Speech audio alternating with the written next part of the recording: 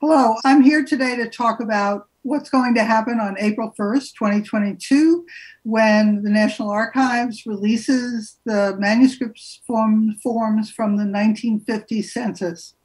What we'll see on April 1st, 2022 are the handwritten sheets that are a portfolio size, filled out by 144,000 enumerators, the field staff for the 1950 census.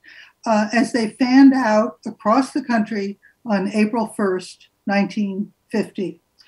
When they were done, they had visited about 46 million houses and homes across the country, group quarters, special places, and had counted and reported information on some 150 million people. The enumerators had maps, supplies, as they called them, and instructions, almost all of it on paper. They had been hired and trained in the previous month or so. They were to go house to house to collect the information from their assigned local area, which was called an enumeration district. It was a very temporary job.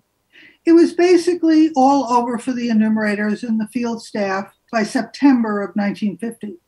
By then, the paper portfolios had been checked, edited, bound, and shipped from a local census field office around the country to either a processing office in Philadelphia or the main census office in Suitland, Maryland. The portfolios were delivered to the key punchers, who transformed the information on each person onto a paper punch card, one for each person in the country, so about 150 million of them. The process started in August 1950. It took till July of 1951 to punch them all. The population form in the portfolios that the enumerators had used had space for about 30 people to be listed.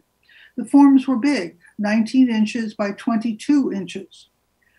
From the perspective of the Census Bureau, the people who were going to compile and tabulate and publish the information, the handwritten responses on the main schedules, the main census forms, were simply designed for the field work. Tabulation work and publication took place once the information on the handwritten forms was transferred to the punch cards. So after the punching was done, all those paper forms were microfilmed and put away for reference. The Bureau and the archives preserved those microfilms, but they destroyed the paper versions in the 1960s. So what we're going to get on April 1st is the microfilm of those paper copies that was made in the early 1950s. And now it will be up to the genealogists, the historians, and the public to explore once again the handwritten reports of those 144,000 enumerators with the names, with the addresses, and we will see the very ordinary record of what happened when the census taker came calling in the spring of 1950. Thank you.